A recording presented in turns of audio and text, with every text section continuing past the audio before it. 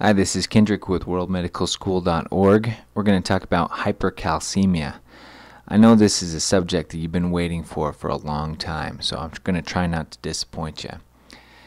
These people usually present with our mnemonic stones, bones, groans, thrones, psychiatric overtones, and I'm going to add on here also these are shown on EKG. I know it's a little bit of a stretch, but bear with me. Stones that could be renal or biliary. Just think about what calcium does. We know that you get calcium in both renal and biliary stones. We know that bones are made of calcium, so you can just picture pulling all the calcium out of the bone would probably hurt. And I'm sure that's not how it works, but picture that way anyway. Groans, abdominal pain, nausea, vomiting, ulcers. I don't know if you remember, but calcium increases gastrin release, and so if you get too much gastrin, you can imagine some GI symptoms. Thrones, you're sitting on the throne, polyuria, psychiatric overtones, depression, anxiety, all the way to coma and everything in between. And the major things that you see on EKG are short QT, wide T, T waves, and arrhythmias. So why would we have too much calcium?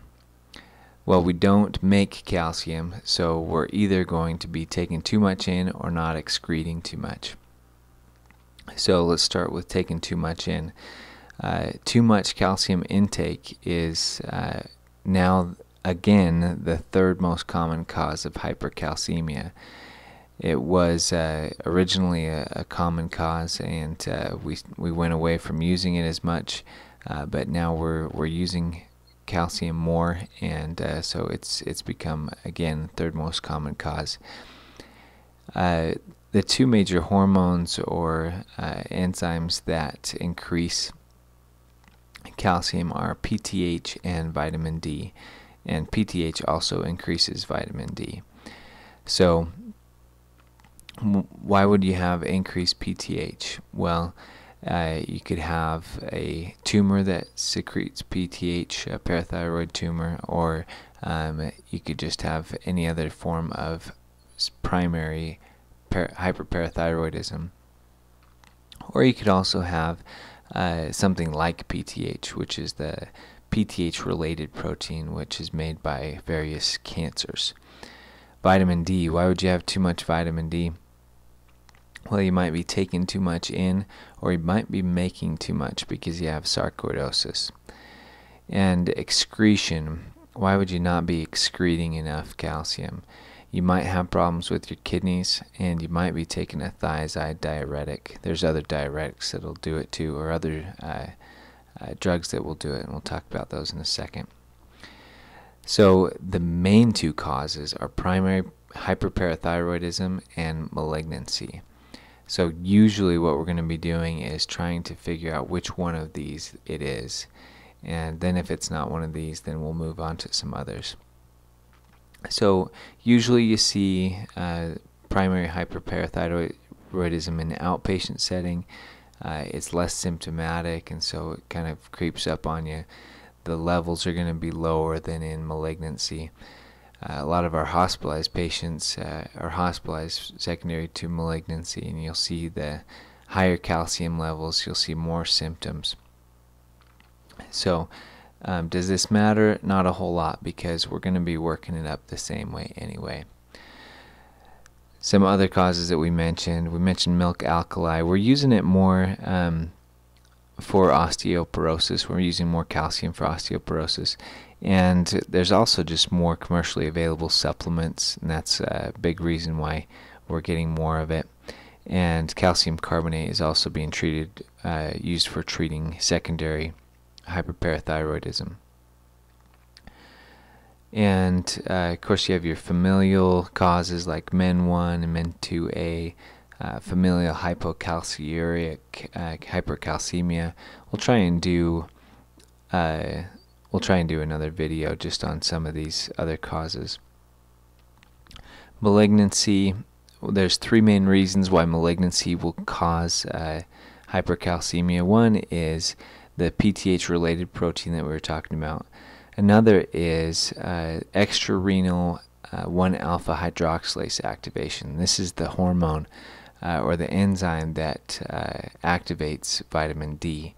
So you can get this in malignancy, and you can also get it in chronic granulomatous disorder like sarcoidosis. Then osteolytic bone metastases are also going to free up calcium from the bone and cause hypercalcemia. So there's a few different ways malignancy can affect your calcium. Medications, we mentioned thiazides. There's also lithium, teriparatide, vitamin A, theophylline. And some other causes are hyperthyroidism, acromegaly, pheochromocytoma, adrenal insufficiency, and parenteral nutrition. So how do we diagnose this? Well, our major labs are, of course, going to be our calcium levels. That's where we're going to find most of these. Most of these are not going to present with symptoms that we then chase down and find the hypercalcemia. A lot of these we're just going to find on routine labs. So after we find out that they have hypercalcemia, then all these people are going to get a PTH, even the people that have a known malignancy. And the reason for that is because there is also an increase of primary hyperparathyroidism with malignancy as well. So everybody gets the PTH, and then albumin to help us make sure that we know this is a real hypercalcemia. So remember the conversion to make sure it's not pseudo-hypercalcemia is to take the serum calcium plus 0.8 times the difference in normal albumin versus the patient albumin.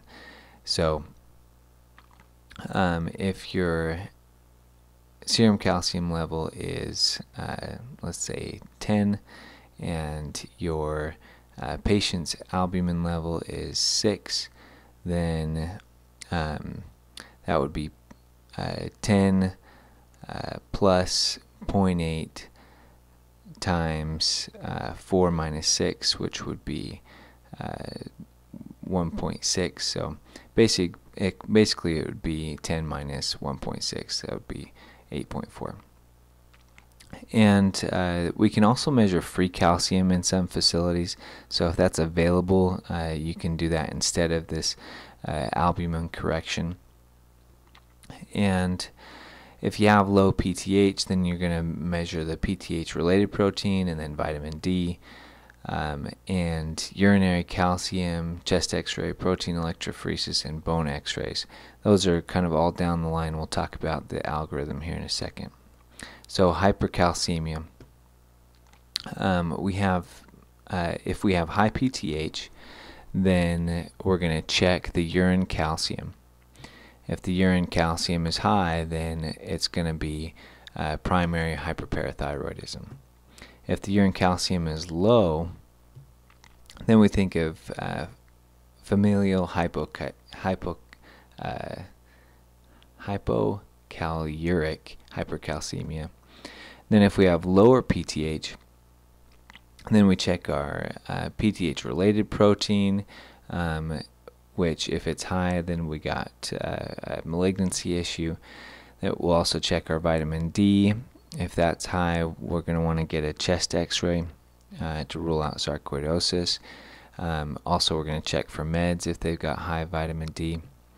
And then if those are normal, if your PTH and your vitamin D, or your PTH-RP and your vitamin D are normal, then we got to think about other causes like hyperthyroidism, vitamin A toxicity, and multiple myeloma. So you got to do your serum protein electrophoresis. And I had milk alkali off to the side because it doesn't necessarily fit in the algorithm here. It's more of a clinical diagnosis. You got to get it from the history. So treatment. We don't need to treat everybody. If they're symptomatic, then depending on how bad the symptoms are, we're going to want to treat them. Also, if the calcium just gets above 14, we start to worry, so we treat them then. The main treatments are fluids, because a lot of these people will be dehydrated due to vomiting or renal problems. We give them sodium, and I won't get into the mechanism there. Diuretics, like loop diuretics especially, which remember, loops lose calcium. And while you're treating it, watch your potassium and your magnesium levels, because we're messing with their fluid status. So thanks for watching. If you want to get involved in this project, go to worldmedicalschool.org/volunteer. We could use all the help we can get, and please help us make these videos better by letting us know what we missed in this one, and also you can give us suggestions of some topics that you want us to cover. Thanks.